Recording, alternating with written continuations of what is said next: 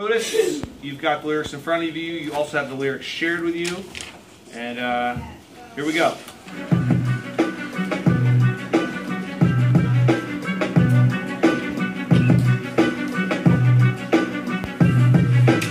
Protista can be called the junk drawer of science, cause they're hard to categorize. I'm not lying. Single cell or many cells, heterotroph or autotroph, like an animal, a plant, a fungi, they're pretty dope. Most protists are unicellular, kelp is not. Some protists move, others stay in one spot.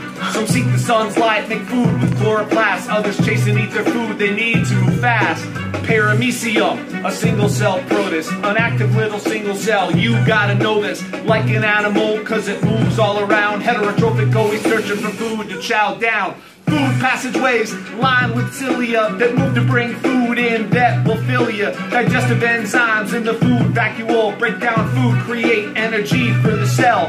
Food waste excreted through the anal pore, contractile vacuole moving water out of the cell. Paramecium travel by waving lots of cilia, move 2 millimeters per second. That's good trivia.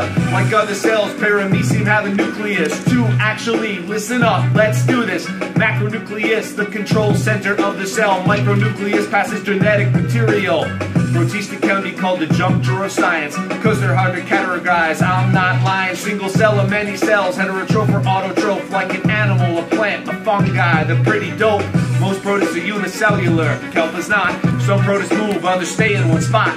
Some seek the sun's light, make food with chloroplasts. Others chase and eat their food, they need to move fast. Amoebas, another kind of protist. They can move too, but you better take notice of no cilia. Just use a pseudopod, looks like a fried egg and stretches out like a blob. Amoebas' other parts match your parameciums, a contractile vacuole squeezing water out. Food vacuole storing food for energy. Nucleus, the control center rightfully. Euglena, it's greener, a third kind of protist, like an animal. No wait, it's autotrophic. It can produce its own food like a plant can do, but unlike a plant, it can swim and move. Euglena get around with no pseudopod of cilia. It snaps a whip like tail called flagella to propel it. Euglena has an eye spot to look for the sun's light. Uses chloroplasts to make food. Autotrophic, right? Protista can be called the junk drawer of science, cause they're hard to categorize. I'm not lying. Single cell or many cells, heterotroph or autotroph, an animal, a plant, a fungi, they're pretty dope.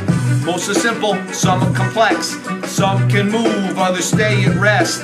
Paramecium, amoeba, and euglena, amazing little protists now that you've seen them. Alright, there you go.